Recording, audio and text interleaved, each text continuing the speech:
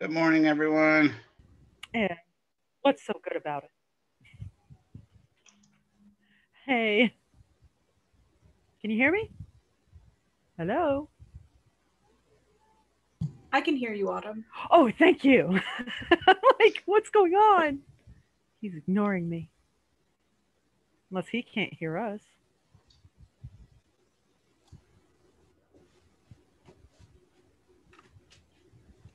Professor Younger, can you hear us? Anyone have any questions before we get started? I don't It's a think new day, starting chapter 7. Start chapter 13. Can you hear us? Hello? Hello. You can't hear us? I think you're muted. No. Is your microphone not working, No, Rosie? You can't hear me? You can't hear us. It says I'm not muted. Can you hear us? But y'all can't hear me? Everybody having that problem? That's weird. We can't hear computer you. audio. I wonder. Hold on a second. Let me see if my mom borrowed my computer. Hold on. Midterm Wednesday. Yeah, the midterm's on Wednesday. Thank you. Can y'all hear me now? Yeah, we can hear you. We've always been able to hear you. Okay, but I couldn't hear y'all. Yeah, you couldn't hear us. No. Okay, well that makes me feel a little better. You know, on the that's line of crazy. I guess that makes me feel.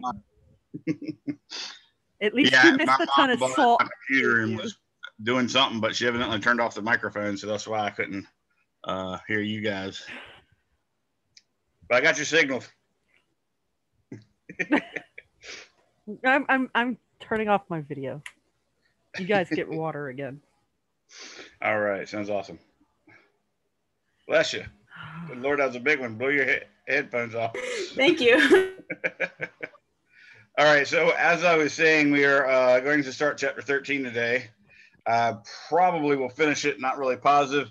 What I'm going to do is this time on Wednesday will be your actual midterm, and that's the respondus midterm.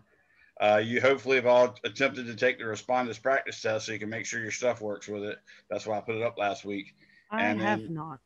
Oh, well, you might want to do that. So make sure everything works. And I then, will be doing that during tomorrow. class time. You will do this. You will take this test instead of coming to class. I have the ability to look in on you while you're taking your test, so just be aware of that. You'll be monitored, of course, by video. There's very special instructions at the beginning of the respondus practice test, and those are more or less the same instructions at the beginning of the regular test. That being said, I think I'm going to give you a whole hour and 15 minutes to take the test. And how many questions are there, do you know? I think I made it 40 if I remember correctly. Okay. So yeah, it's pretty doable.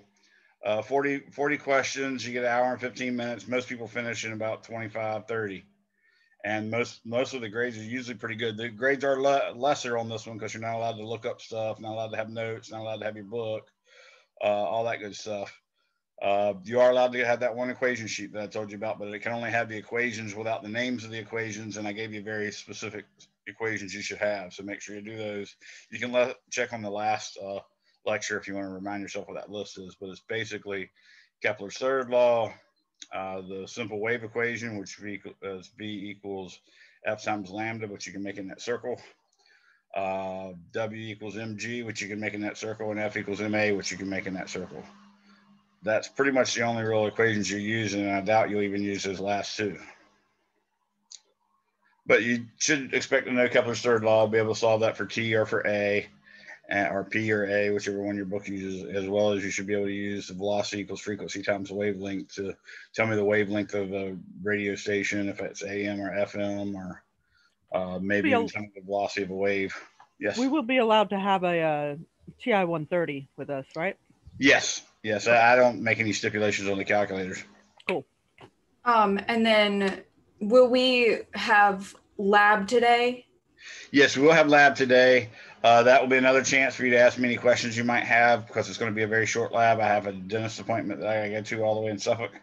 So that should be over pretty quickly.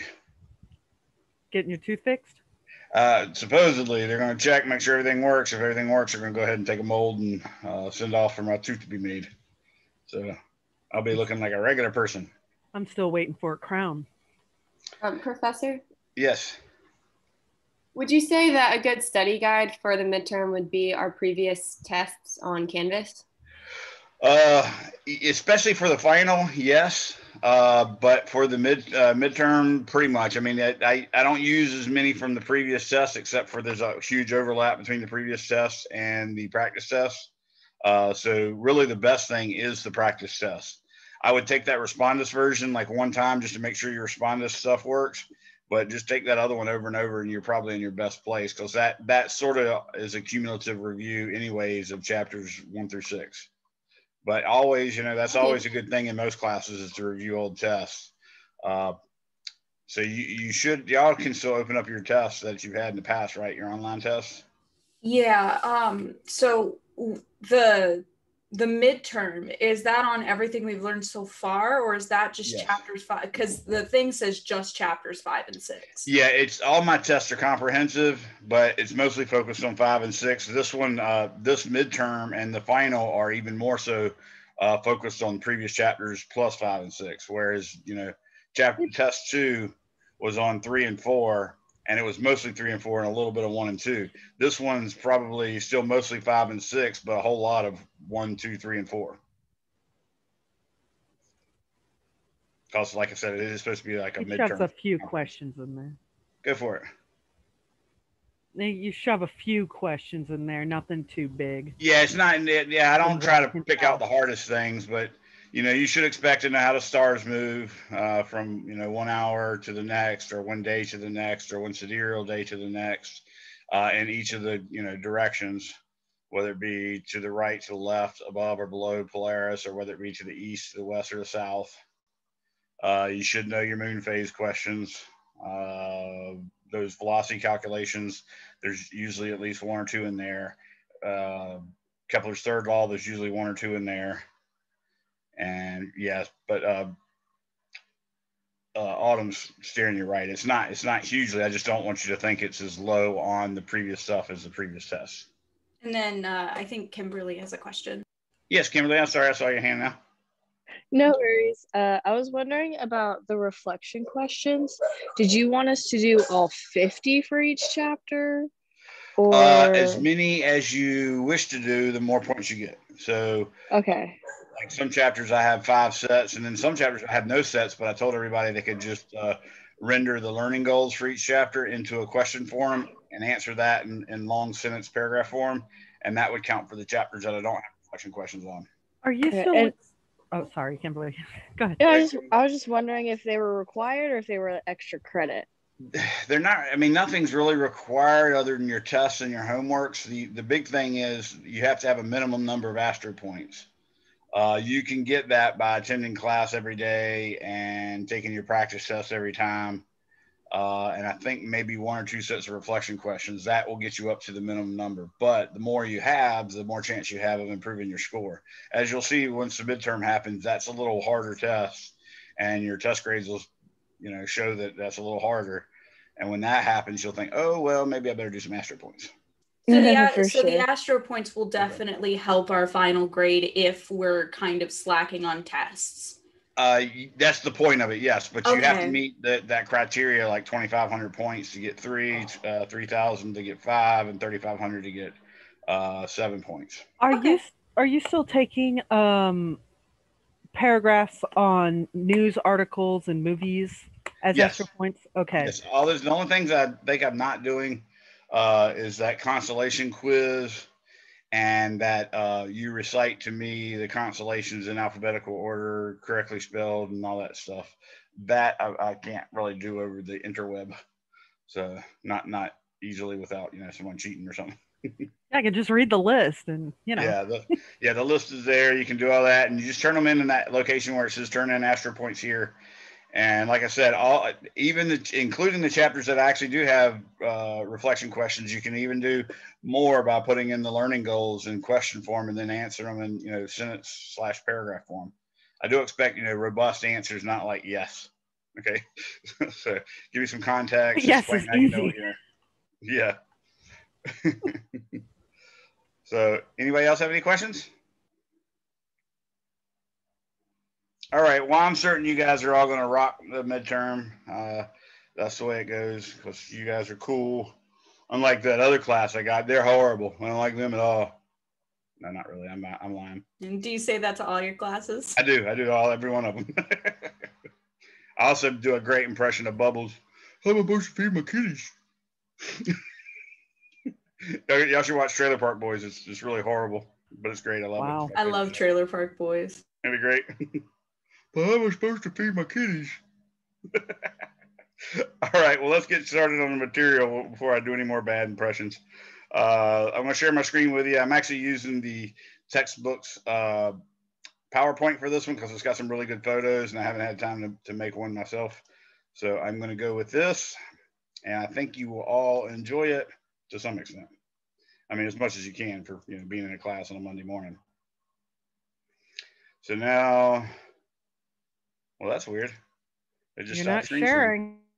Yeah, it started and then it stopped. Let's see what's going on now.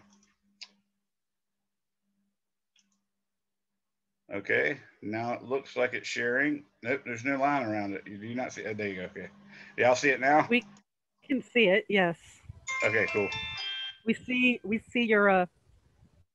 your chapter 7. Yes. Oh, definitely not the one I meant. Jesus. I took all the time to open it ahead of time. Let's do file. Let's see if it'll let me do it this way. It's Monday, so yeah, it's fine. You have that excuse. Yeah, and I had, I literally got up 2 hours early to make sure I did this right, but here we are. Now you're not even sharing video. Autumn's the problem, to be honest with you. I am. I'm always the problem. Just blame it all on me. It's all my fault. That and politics, that's the problem. Okay, so we're 132. We jump from chapter 7 to chapter 13. That means y'all probably want to see chapter 13. I am missing chapters 15 and 16, so I got to find those. I'm going to kill that little sucker. And I think somebody just tried to come in. I got to let them in too. I'll kill you. You go away now. Gotcha. Enable editing, yes. So I don't like that bar going across the top. Okay, now I'm going to do share screen. Yep, Abigail's here. Okay, so let's try sharing the screen once again. And let's see if we get chapter 13 this time. It'll be a miracle. It's a Monday miracle. All right, so it looks like we got the right one. Yes. Okay, now if I can make it full screen, we'll be golden. Okay, so this chapter is called Taking the Measure of the Stars. One of the hardest things we can do in astronomy is actually take the measure, in other words, measure the distance to stars. There's something we call like the ladder of distance that we sort of use. And basically we can get distances to certain things, certain ways. Like we can literally take laser beams. If you've seen Big Bang Theory, you know this, but you can take laser beams and shoot them at mirrors on the moon. And then it bounces back. You can calculate how long it took and compensate for the atmosphere and all that good stuff, which is a very insignificant part. And from that, find out how far the moon is from us. Okay, so that's one way we can do it. We can even do that for, say, probably the distance between Venus and Earth, and the distance between Mars and Earth, and distance from satellites to other planets, and so on and so forth. All that can be done with lasers. We can send radio signals, all sorts of stuff like that. But then once we get further out, there's got to be another way, because radar signals or radio signals, and lasers don't work that well to go that far of a distance. So we step it up a little bit. So we're going to go through like a series of ways we can go about measuring things. And in each case, you use what you know about the lower step. So the lower step, for instance, was the step about using lasers to shoot at planets, have them bounce back, or sending radio signals at planets, have them bounce back, that sort of thing. And that gets us confident about the distances to terrestrial things. What we then do is come up with another way, and we use the data from the terrestrial distances that we got with lasers and radio waves and confirm that the method works. And then you use that to go further away. And then again, you use that new method to confirm the next method, and so on and so forth. So you'll be surprised how many ways we've come up with, and it's really pretty absurd. But in all of doing that, we also ended up surveying the stars. So we ended up having an idea of, how many stars of which type there are, how old they are. Really cool stuff. I mean, imagine this is the big problem of astronomy that we have solved. Imagine an alien species coming to planet Earth, and they get to look at every living creature for a whole second total. So in other words, they can scan the Earth for a whole second, and then that's it. Okay. And from that, they put together that, each of those humans that they see, down to an infant just about ready to be born inside of its mother, up to an old person, instead of thinking there's, several different weird species, they conclude that, oh, these things are living a life cycle where they start off inside of their mother, come out, grow up, grow old, start to shrink again, and so on and so forth. That's pretty much what we've done, because a second is to 100 million years roughly, as 1 second is to 70 years, as about 400 years is to 100 million years, which is sort of the minimum time you can observe a star before it starts to die. So that's really equivalently to what we've done. So we're going to learn that, and it's kind of interesting, and I'll point out to you how we did that. So one of the first things you notice about Orion is, hopefully y'all can see it now. I even saw it last night. It was starting to get cloudy, but I could still see the belt of Orion. I could see Betelgeuse and Rigel. And if you remember early on, the story about Betelgeuse and Rigel was that Betelgeuse was thought to be the brightest one, and Rigel was thought to be the second one. But you can also see all this red way out here, and then here and here. That's all nebula. That all that color that you see there is all nebula, and these brightest of stars all seem to have come from that same nebula.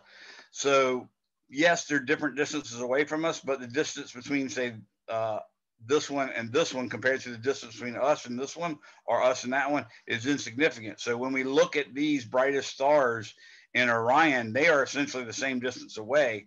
So when we compare brightnesses, which is how they appear from here, we are actually comparing luminosities, because the only difference between brightness and luminosity is the brightness is the luminosity divided by 4 pi times the distance away from us squared.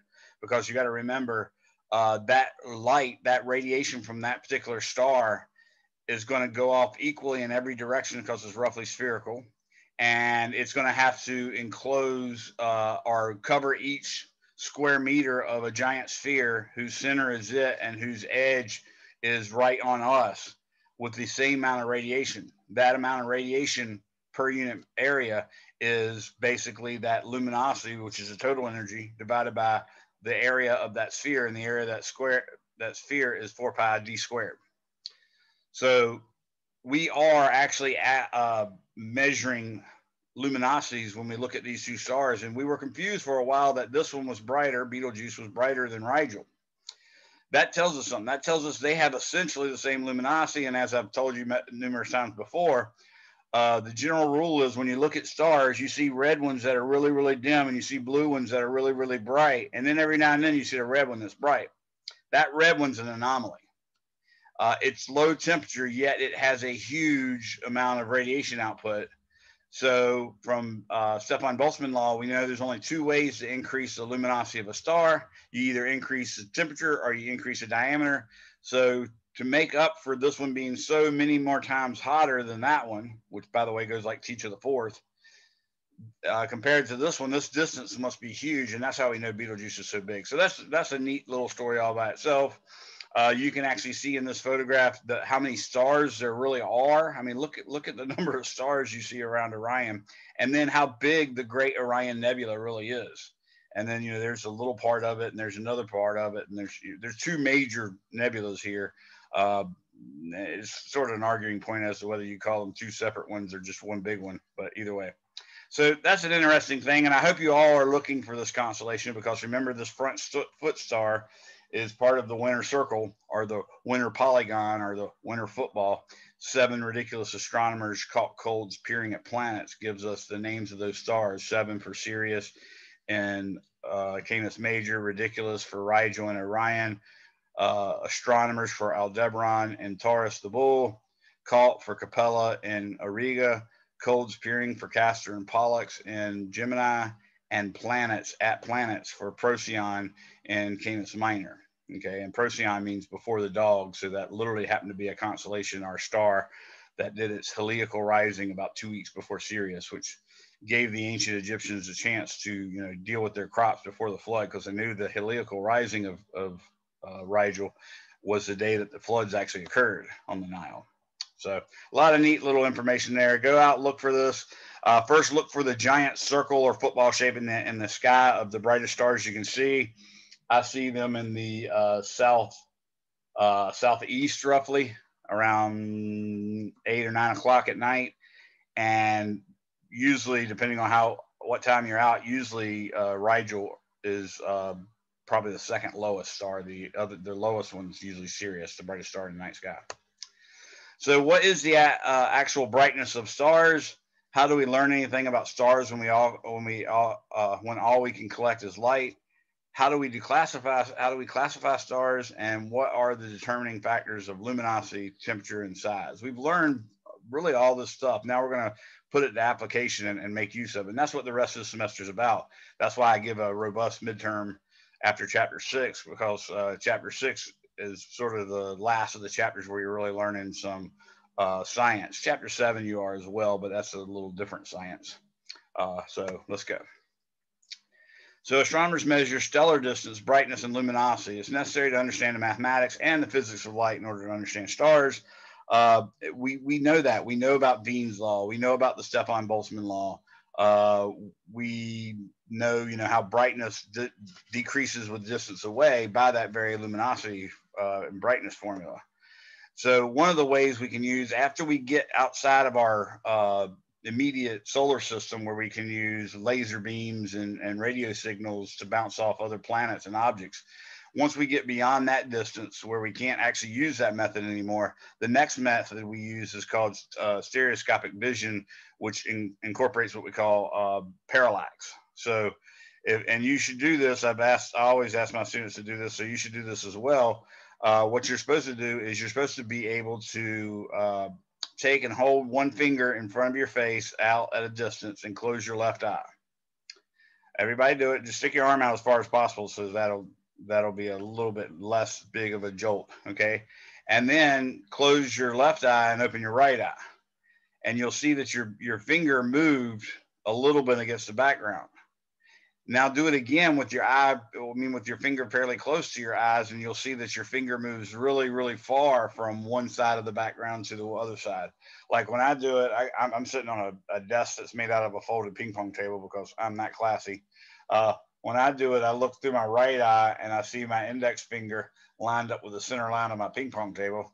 When I look through my left eye, again, when it's far away, I see it move about what looks like about 8 inches on the actual ping pong table, which is maybe 4 feet away from my finger. Now, if I pull it towards me, now when I look through my right eye, again, see my finger covering up the center line of the ping pong table. But when I do it with my left eye, now I see it's off beyond the edge of the ping pong table, a good 2 feet past it. So what that shows you is the bigger the angle of parallax. In other words, the larger the angle that something moves, the closer it is. So that's definitely a what? Thumbs up, or a thumbs up, thumbs down relationship. Anyone? Thumbs up, thumbs down. Yes, it's thumbs up, thumbs down. I don't know where the thing went. So yeah, when I had my finger like this, my camera was off, so all the cool stuff I was doing, and I was juggling. There was lights and lasers and flames. Well, now I'm disappointed I didn't Wow. get to Now- see that. I know. I'm just that Seriously, we need good. to And now I record that. completely missed it, and now I've burned up all my stuff. So, yeah, I did this with my finger really far away, and it moved about 8 inches when I went from this eye to that eye. But then when I did this, it moved from here to way over there. So right there to there. So that was a really big angle because it's close to me.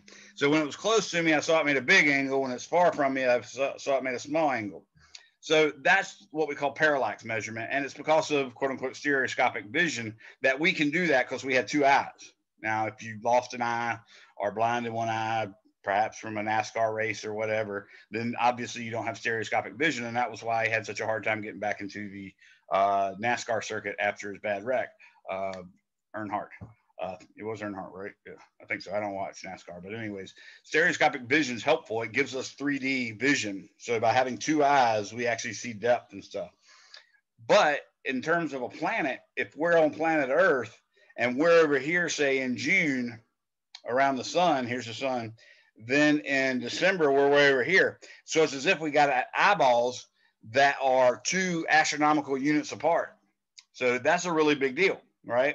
So if we aim our telescope in say December, okay, at some star, and then we do it again in June at that same set of stars, what we'll see is one of those stars, the closest one, will have moved, say, to the right of one of the more distant stars, and by a very specific amount.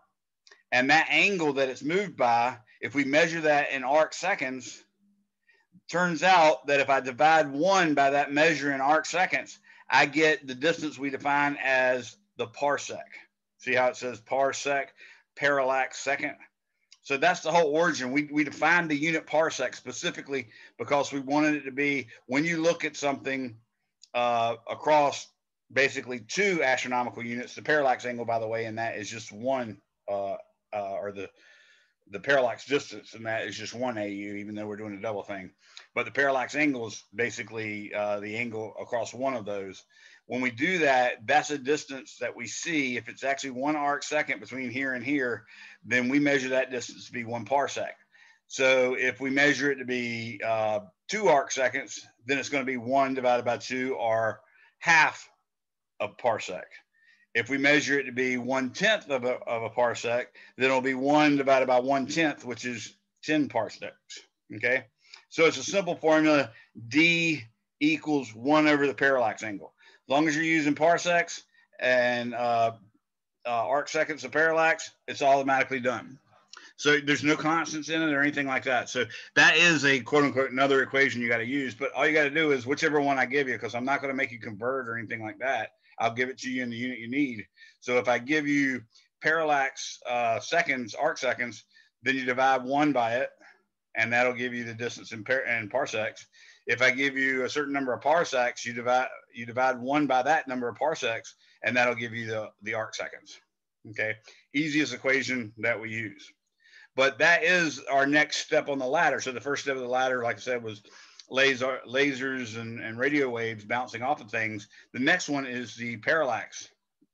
It turns out we are limited, of course. We can't measure, but for so small of a parallax angle, and that only gets us to on the order of, I think it's around 100 to 500 light years away.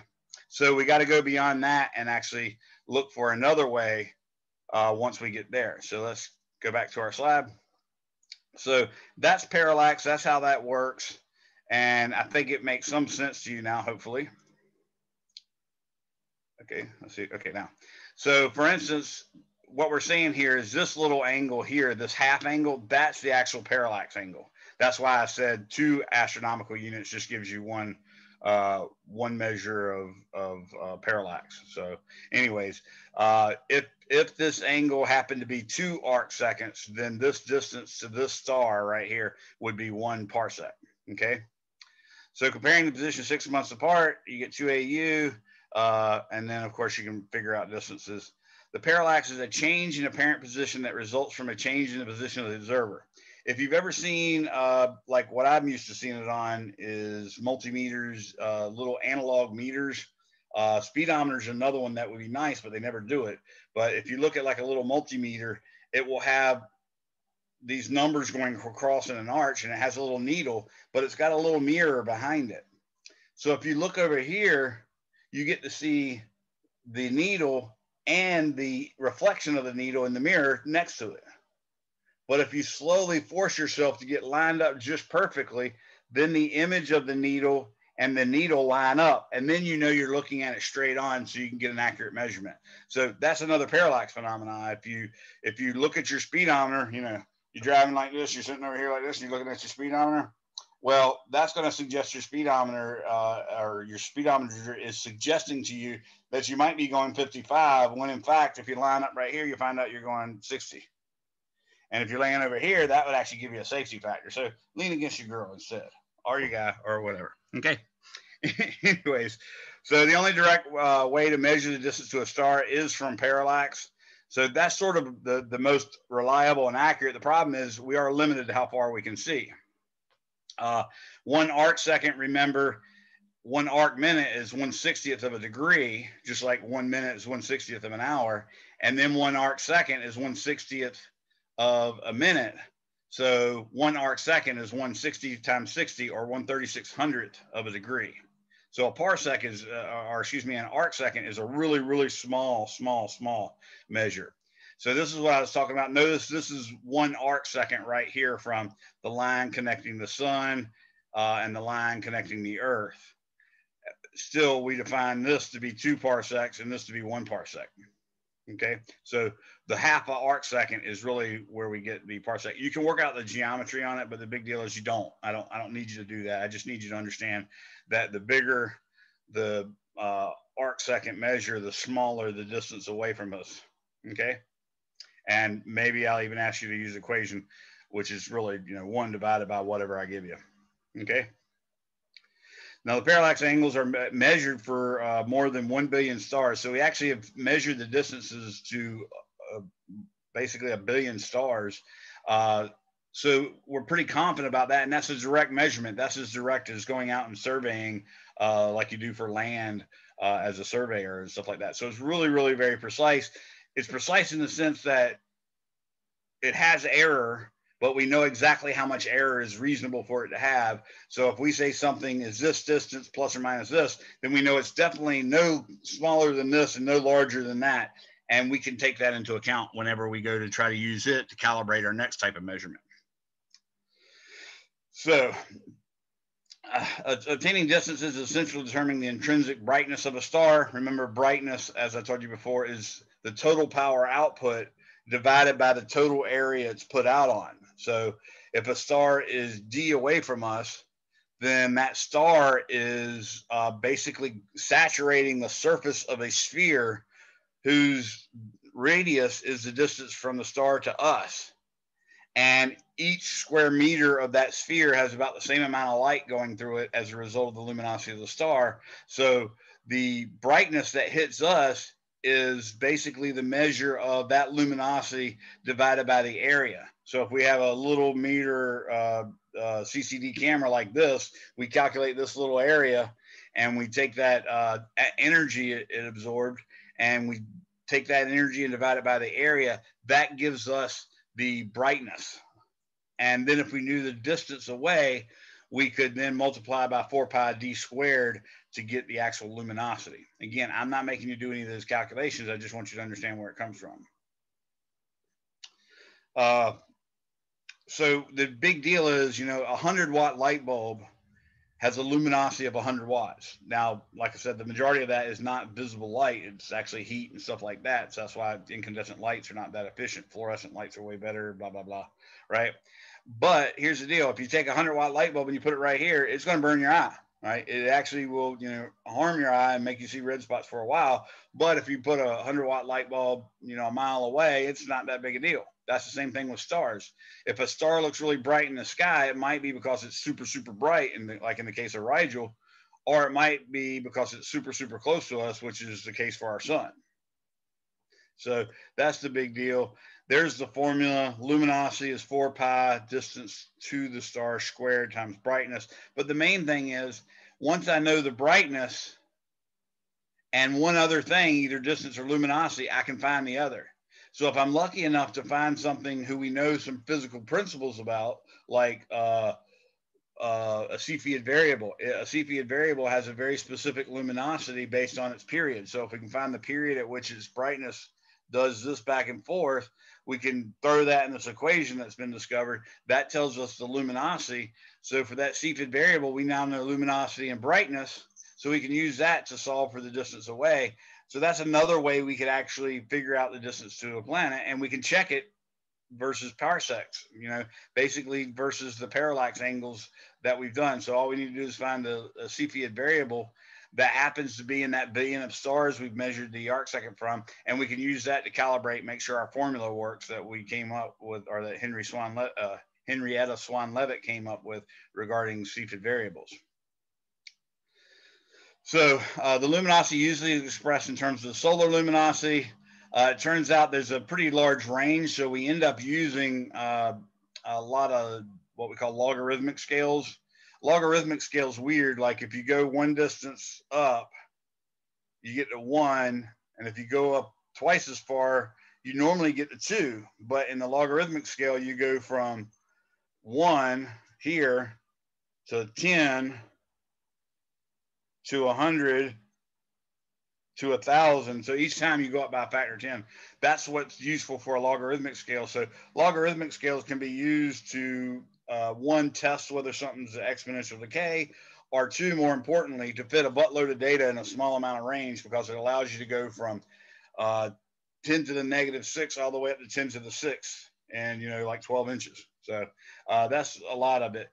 So it turns out when you actually do this luminosity, if you look at the relative number of stars we've looked at and measured the luminosity from, the luminosity, a lot of them are really, really, really, really close to the luminosity of our sun. And then as you get basically higher and higher luminosities, as this graph goes to the right, notice the relative number of stars gets smaller and smaller, so that if you say 10 to the negative 6, this appears to be, let's say it's halfway between 10 to the negative 6, which is 1 millionth, and 10 to the negative 7th, which is 1 10 millionth. So maybe we'd say it's 1 500 millionth. So, or excuse me, 1 5 millionth. So 1 5 millionth as many stars are 10 to the 6 luminosities as are 1 solar luminosity. So we see that the bigger or the higher the luminosity of a star gets, the less of them there are. And in fact, the lower the luminosity star gets, the more there are. Okay. And it seems like we're pretty close to the maximum, but in fact, 10 to the negative 4th solar lumens is really the maximum. So the vast majority of stars are in between 10 to the negative 4th and 1 solar lumens. Okay. The Stefan-Boltzmann law, again, tells us that a star can be bright by 2 ways, either high temperature, because luminosity and temperature are thumbs up, by T to the 4th. So if I double the temperature of a star, it doesn't go up by 2, which would be 2 to the 1, or 4, which is 2 to the 2, or 8, which is 2 to the 3, but by 16, which is 2 to the 4. So that's a big deal. And it's also thumbs up with basically the surface area, or if you assume they're spheres, and that's not that, I mean, that's a great assumption for the vast majority of them, but it's not always a great assumption.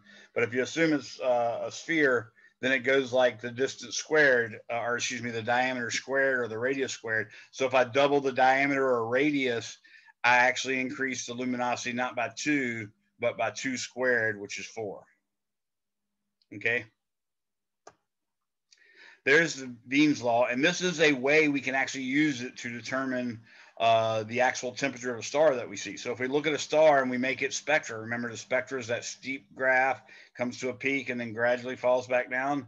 If we can find the wavelength at which that peak occurs, we can just divide 2.9 million nanometers times Kelvin by that wavelength, and that'll give us the temperature. And I've told you that's the way they put that gun against your forehead nowadays and actually measure your temperature, or if they even the one that they just hold in front of you and don't even have to touch your head. They're using Beam's law. It's more or less like that electronics is creating a spectra for you, finding where your peak occurs.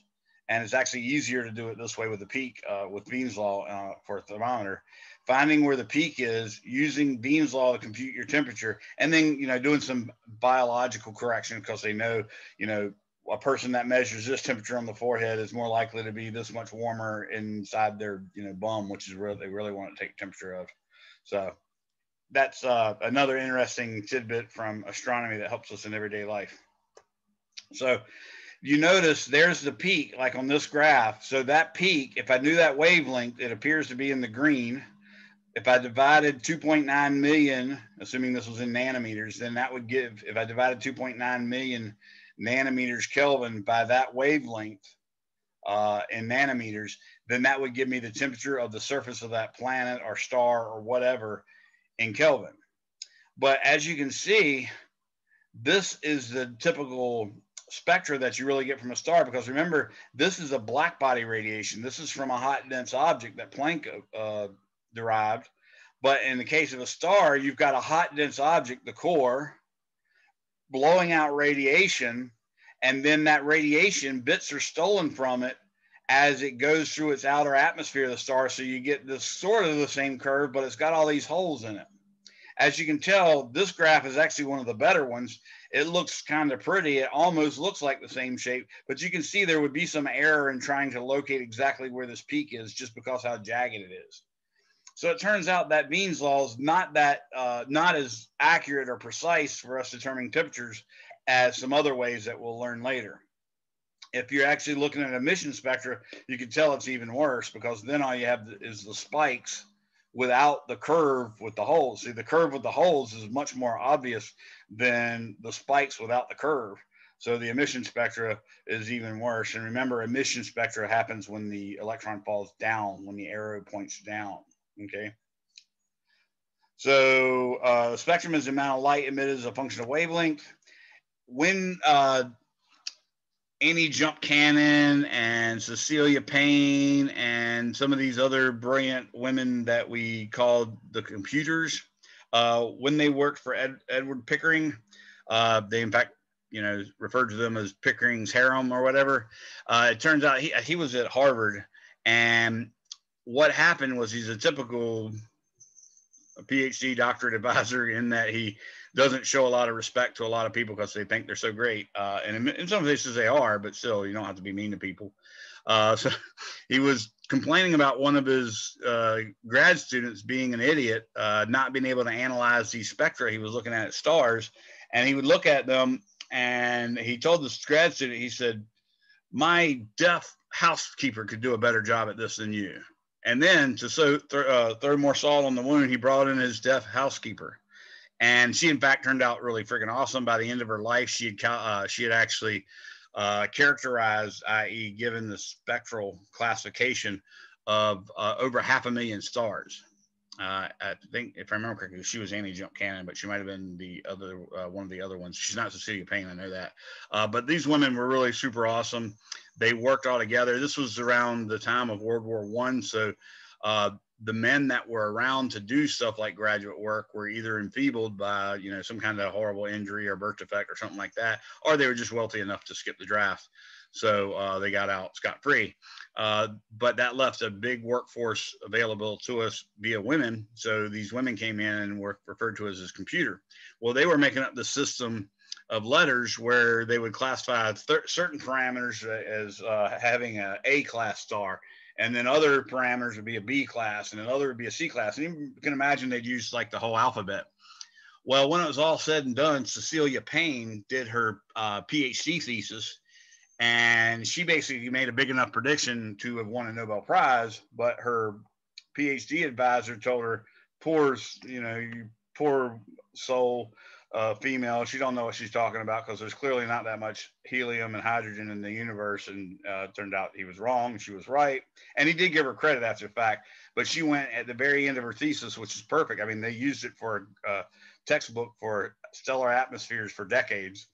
At the very end of it, it says, "Yet I must be wrong," just because that guy told her that. So that was kind of a bummer. And she didn't blame him. She said, "You know, I should have stuck to my guns."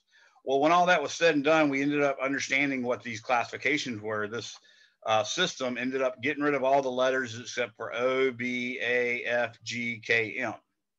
And the mnemonic I use for that is the mnemonic that many people have used for it, but you can make up your own. It's "Oh, be a fine girl, kiss me." Obviously, you could replace that with "a fine guy" if you so desire. But oh, be a fine girl, kiss me. The O is the hottest, the B is the second hottest, the A's are the third, F's are the fourth, so on and so forth. And that's the classifications. Okay. We found out that wasn't fine-tuned enough, so we then added the number classification after it. So you could have an O0 star, which is the hottest of the hot, all the way down to an O9 star, which is the coldest of the hottest. Okay. Then you'd go B0, which would be the hottest of the second hottest, down to B9, which is the coldest of the second hottest, and so on and so forth. So you should know that classification. You should be able to tell me which is hotter, O5 or an O8, which is hotter, a O0 or a A9, which is hotter, a O0 or a A0, B9 or a A0, all that sort of stuff. Okay. But I don't need you to know these individual ranges. So that whole thing, that whole computers taking over stuff, they got a lot of astronomy done in the early 1900s, like I said, during World War I. But it later turned out that these classifications could be made other ways as well. As you see the little dark lines in there, these are all stellar spectra, and stellar spectra, I told you, are absorption spectra, or excuse me, yeah, absorption spectra. So they're dark line spectra.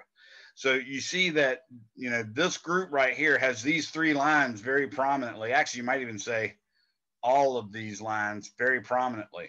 Well, it turns out that quantum mechanically speaking, a certain element, say hydrogen, has a really ideal range where it can give off its spectra. In other words, it can flip back and forth, because if hydrogen's too hot, then it has no electrons whatsoever attached to its nucleus. So there's no way in heck you're going to get an electron to fall, say, or to jump from the 0th level up to the 2nd level or the 3rd or so on and so forth, because there's no electrons attached. That's when it's too hot. When it's too cold, then all your electrons are down at the very bottom, the very lowest level possible. And the chance of it going from the 2nd level to a 3rd level, which might be the one that you can see, is very, very nil. In other words, there's very little chance of it. So there's this narrow temperature band where each particular line of each particular element or compound is very prominent. So it turns out the better way to check temperature isn't with Wien's law. A lot of times, if we can do it, we do it with, well, it has, you know, hydrogen, and hydrogen is between 10,000 and 18,000 Kelvin. So I know those dark lines tell me that the temperature of the star is between 10,000 and 8,000 Kelvin. Yay, that's good, right? But then you find, oh, there's this other molecule, and that's between 16,000 and 18,000. So now I've got it narrowed down to between 16,000 and 18,000. And you can keep doing that, and that range will get smaller and smaller. And we can actually get temperatures very, very accurately now. We can get temperatures on the order of a few Kelvin difference. So that's the way we do it modernly now. But sometimes you just don't have the full capacity to do all that. You have to sort of guess where that peak is. Calculate Wien's law to determine temperature, and so on and so forth. As I said, the O's are the hottest and the M are the coldest, and the M's so cold that you actually get molecules forming. So you can see lines for, like I said, titanium oxide, carbon monoxide, carbon dioxide, water vapor, stuff like that. Well, maybe not water vapor, but anyways, you can see molecules even. Okay. Temperatures measured by the color index. So this is also, the spectral type is like a color index as well. So you can see the higher the letter, the O or the 0, the higher you are in that scale, the hotter it is. The hottest stars have weak absorption lines by hydrogen. So if you look up here, the hydrogen spectra would probably be, let's say, around, we know it's this red and this blue and stuff like that. When you get up here, you don't see any of those lines from hydrogen. That's because the temperature is so high, the electrons are gone. They're not in there. They're not making any transitions. But when you get to a lower level, then you can start getting all these lines, and you know, oh, okay, this must be the hydrogen realm. So that's another way, like I said, we can classify these things. The medium hot stars have strong absorption lines, so that's the A stars. So you can see how intense these look right here, and they're starting to trail off this way and starting to trail off this way. These could be, for instance, the hydrogen lines, and actually a couple of them are. And for that reason, we know the hydrogen will be most prevalent in type A stars. And the coolest have absorptions of heavy elements by heavy elements, and that's type M. So this is the relative abundance of what's in there. Remember, we can take the dips, how deep those depressions are in the actual black body curve, and the deeper ones mean there's more of that element present or that compound present, and the shallow ones mean there's less. That's how we get numbers like this: percentages of atoms versus percentage of the sun's mass, so on and so forth. As you can see, nothing earth shattering here. We're still mostly hydrogen and helium. If you add those two, you're up around 98.2%. So 98.2% still hydrogen and helium, but all those other things are in there as well in small amounts. As we said, the Stefan Boltzmann law can help us find luminosity if we have the distance, or it can help us find, or excuse me, I should say, if we have the temperature and the surface area, we should be able to calculate the luminosity. Once we have the luminosity and we have the brightness, we could use that to determine the distance away. Another thing that can help us a lot with stars is, okay, I've told you how we can come up with luminosity. I told you how we can come up with temperature, but how do we come up with the mass of stars? Well, it just so happens the vast majority of star systems form not with single stars, but with multiple stars. In other words, clusters are way more common than, single star solar systems like we have. So if you have two stars that are actually orbiting one another, what happens if they're about the same size, then they will orbit a single center of mass. That's what this little X is, right? And the way that works is the larger one will actually go a lot further distance, and the smaller one will stay closer by, but they'll always have to be on opposite sides of the center of mass, or they're not center of mass. So this star and this star always make a line that goes right through the spot, even here, see?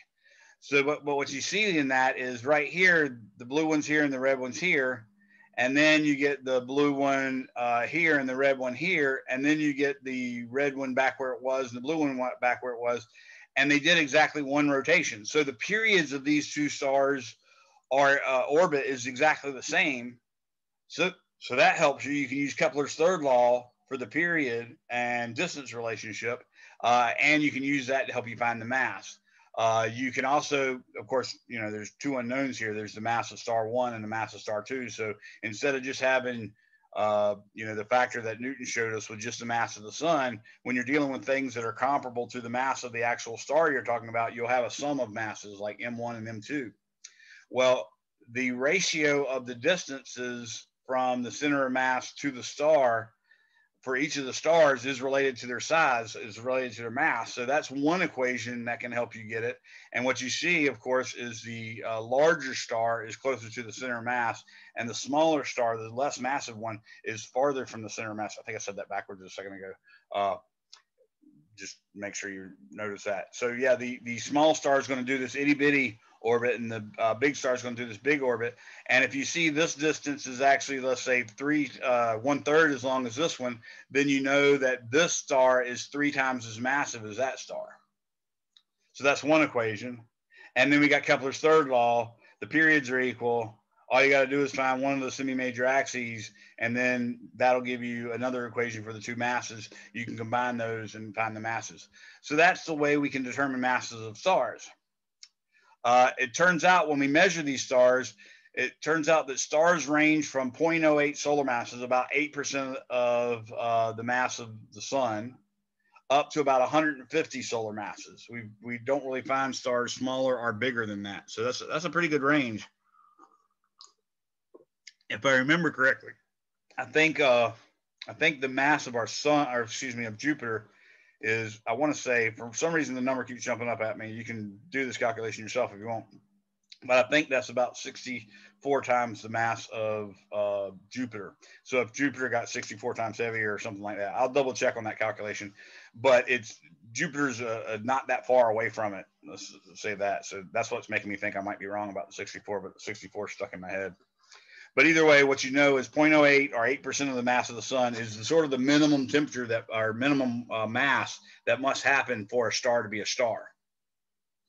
And we have some theoretical reasons to suggest this is the right number, but we have a few outlying pieces of data that suggest there are instances where stars are bigger than 150 solar masses. So that's an ongoing area of research, but that gives you some range. You know, we found that the range of the luminosities of stars goes all the way to 10 to the -4th and all the way up to 10 to the 6th times the solar luminosity. So 1/10,000th luminosity of the sun to 1,000,000 times as luminous as the sun. Now we found that the mass of the stars can go from 8% of the mass of the sun to 150 times the mass of the sun. So we're building this little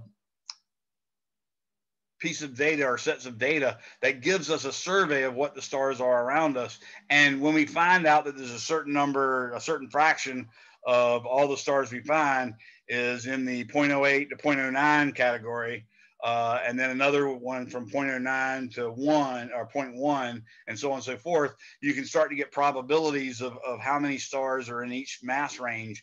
And that can give you an overall idea what the average star's mass is and stuff of that sort.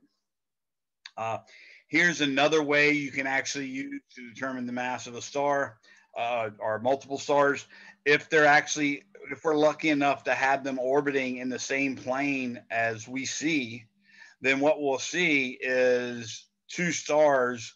One might have really broad spectral lines, meaning that there's a lot of collisions going on. So that might be a small dense star. Other ones might have very crisp lines, and that would mean that it's so massive, so large that it's low density on the outside, so atoms are not running into each other. So the lines are very pristine for exactly the orbits of the various electrons in the atom. And you can see those two lines flip back and forth. You know, they'll literally line up where one's blocking the other, and you'll get the bigger of the two. And then you see them shifted to the other side. So you see a red shift, blue shift, rip shift, roof shift. You can plot that shift on a graph and get this nice little sine curve. That sine curve can allow you to determine the period of rotation or the period of orbit of the objects. And then again, you know that the two orbital periods have to be the same. But you can now use that to help you figure out the distance by knowing how far away it is. And then the angular measure in the telescope tells you how far it is based on how far away it is. So again, that helps us find this. We found numerous binary stars like that. For instance, Alpha Centauri A and Alpha Centauri B. Those are the two nearest stars to us. They're about 1.4 arc seconds apart, so 1.436 of a degree apart. But because they're next to each other, we can quickly determine their masses, and they're orbiting. You know, they're literally one's orbiting the center of mass while the other one's also orbiting the center of mass, but on the opposite side of it. And that's why we, you know, sometimes say Alpha Centauri is the brightest or the nearest star to us, other than our sun. But sometimes you'll hear people say Beta Centauri or something like that, because there's actually it's a group of stars there, I should say. So it's Alpha Centauri A and Alpha Centauri B is the actual system, not Beta. I'm sorry.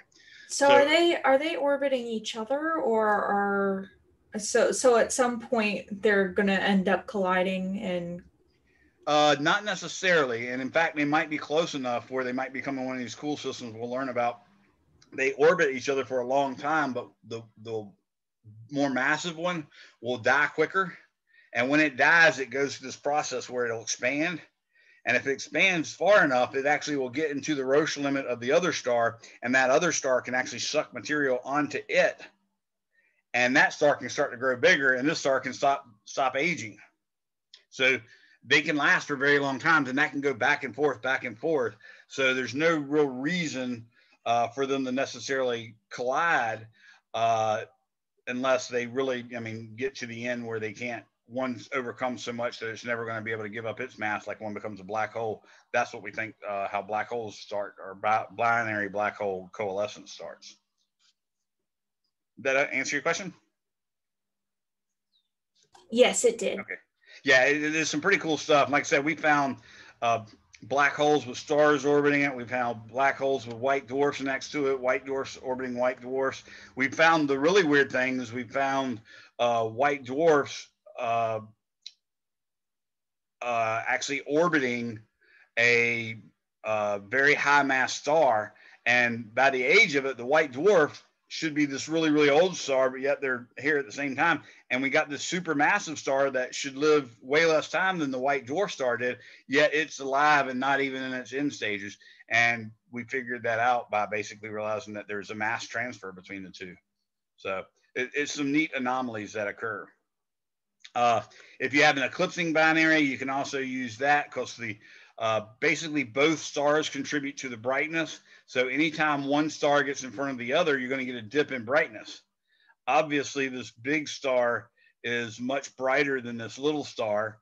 So when the little star goes in front, you lose a little bit of brightness. But when the big star goes in front, you lose a lot of brightness. And then the next line is this. So this from here to here is one period of the orbit. So that's for an eclipsing binary.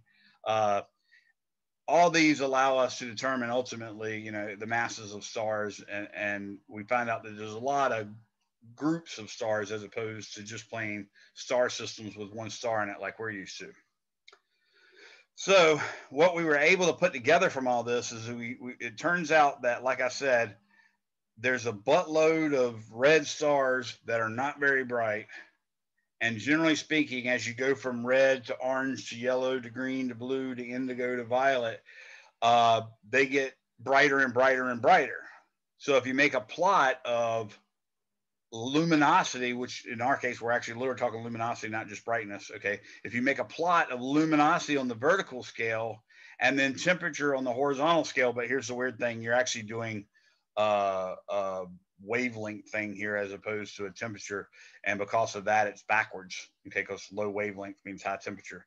So this is the low temperature end, which would be the high wavelength end. So it's kind of this weird thing where notice the numbers are getting bigger going right to left.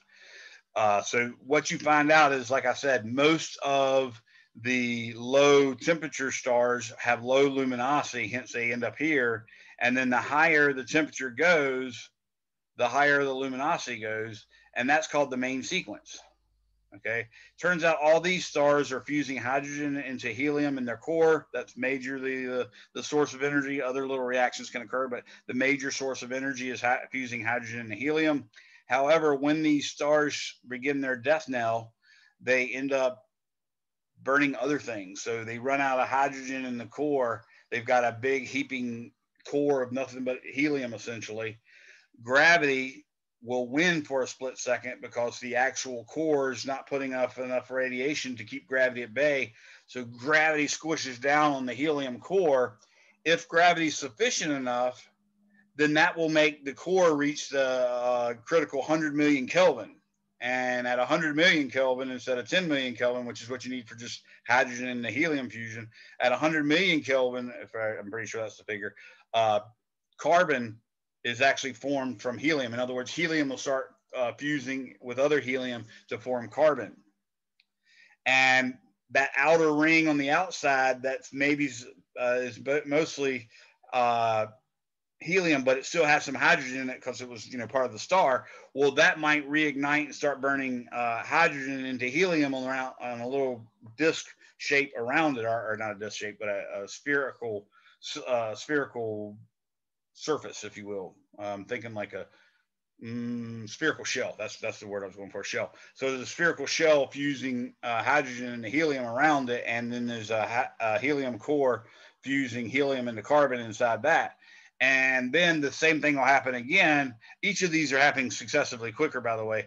If it happens again and you run out of helium in the core, the next step is carbon fusing into something else and some other elements fusing, and it'll keep growing and growing and growing, and you end up getting this sort of gobstopper thing where each layer has a separate type of fusion going on.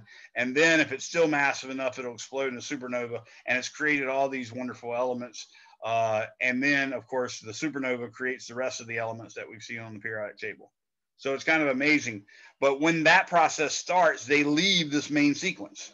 They start taking little trips over here and going over here and then looping back around here.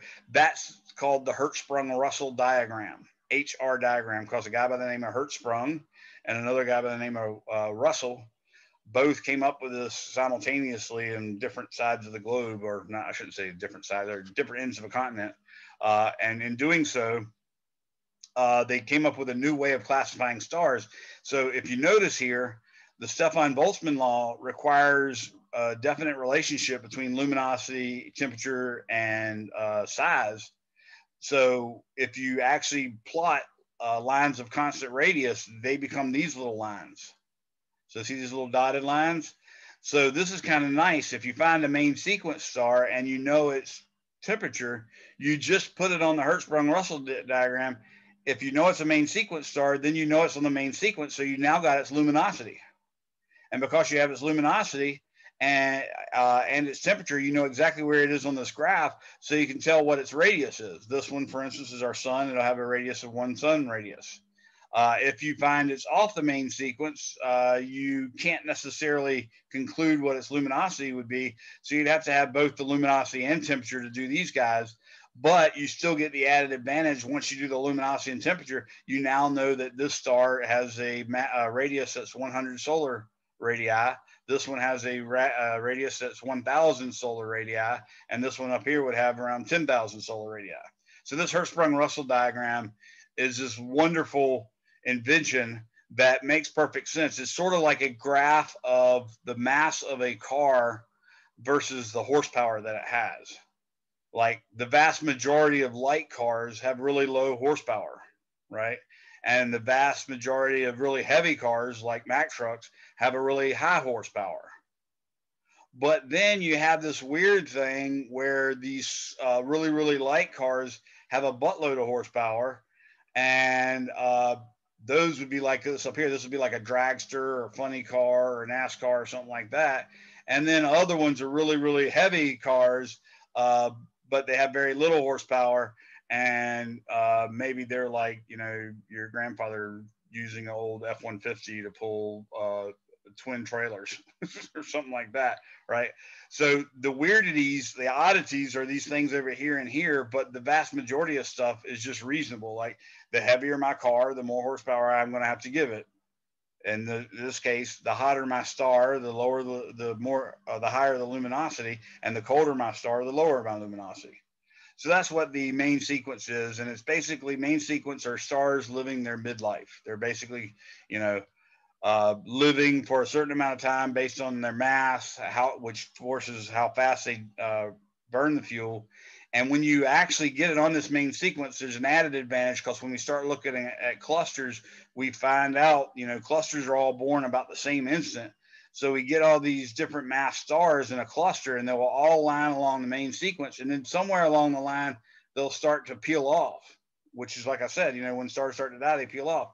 What we've seen over time, over this 400 years, is these stars die first, and then these die later, and then these die later, and these die later, and these die. So we figured out that these evidently die young and these die late. And by calibrating that over time, we've realized, and using models to feed it back and forth, we've realized roughly how long stars live. So when you're on the main sequence, you get the added advantage of finding out the lifetime of the star and the mass of the star. So that's kind of cool. So here's some of those constellation clusters, if you will, star clusters. When you actually plot them, you can see this is like a buttload of stars from one massive cluster. And you can see the ones up here are starting to peel off. And some of them have even made it all the way over to here to the white dwarf stage. So by doing this, we can figure out the paths they go through to get over here, or maybe they come around here, all that sort of stuff. When we do that calibration, here's how the time goes. These are 0.2 solar masses. These things will live longer than the universe is old, so none of them have even died. 0.6, 0.8, 1 solar mass, 2 solar mass, 5 solar mass, 10 solar mass, 20, 60 solar mass. So you see now that once you have the Hertzsprung-Russell diagram, if you find something on the main sequence, you can, for starters, just use the temperature to get it there. Once you get it there, then you know its radius. You also know its lifetime, how long it will live. And we have a direct relationship that tells us what mass it has from that. So you can then find out the mass of the star as well. So knowing a star's spectral type and position on the HR diagram allows you to know its luminosity and find its distance. So you can, this is what we call spectroscopic parallax. In other words, we're using the properties of the star and the fact that stars have a main sequence, which is really just an equilibrium condition that could possibly occur. We're using those facts to determine how far the star away is. When we do that, we call that spectroscopic parallax.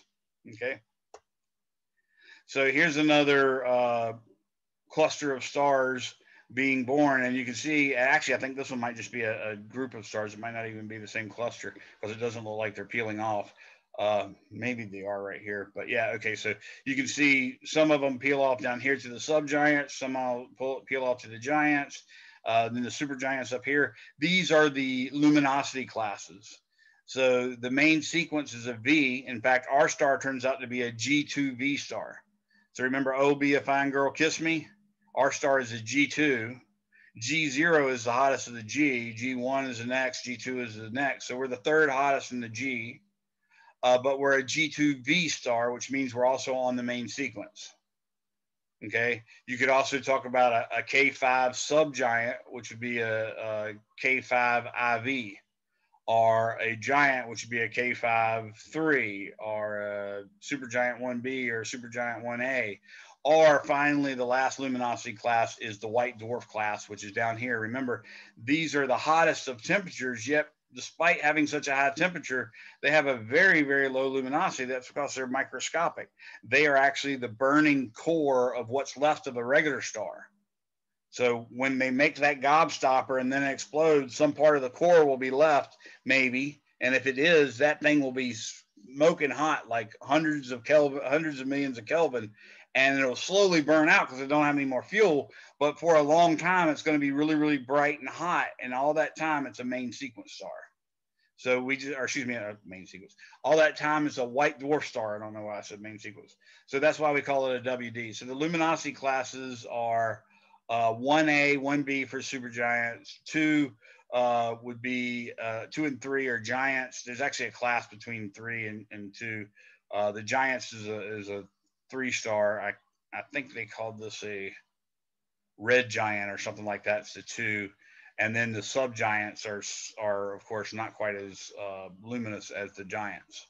So there's you can see 1A, 1B, 2, 3, 4. V is, and we actually refer to these as Roman numerals. So this is IA, IB, II, III, IV, V, and then WD. So taking the distance of the stars, this is sort of a recap of everything we got. There's the process of science, which is always helpful to read. You can see Cecilia Payne right here. She just died like in the I want to say she died in the 1990s, I think.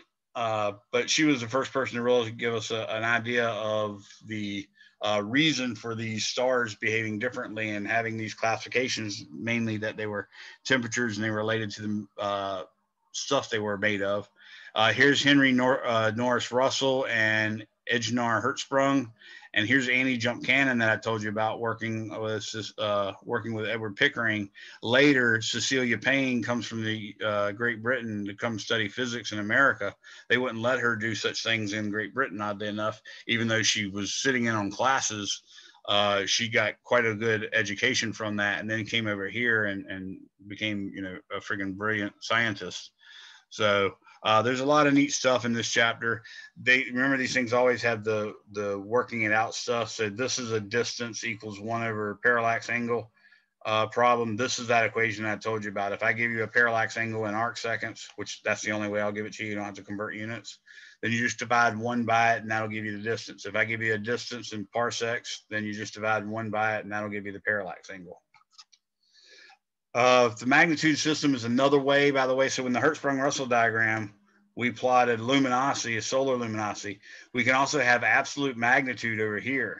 That's what they're talking about. So the magnitude is the absolute magnitude. And then there's a relative magnitude, which is what we were talking about earlier with brightness. So we're actually plotting on the Hertzsprung-Russell diagram the true luminosity and the true absolute magnitude versus the true temperature and the true spectral type. and the luminosity class. Remember, spectral type is the OB, a fangirl kiss me, but the luminosity classes are the IA, IB, II, IB, and so on and so forth. Okay. But when you look at the actual magnitude system, this is the apparent magnitude. This is more like brightness instead of luminosity. And you see our sun is really the brightest thing. It's at like negative 27. The full moon is like negative 12, negative 13, something like that. Venus is like negative 4. The Jupiter at its brightest is like negative 3. Sirius is like negative 0.5 or negative 1, something like that. Then Polaris, then the naked eye limit is 6. So this is all that Hipparchus stuff from 0 to 6 are the magnitudes.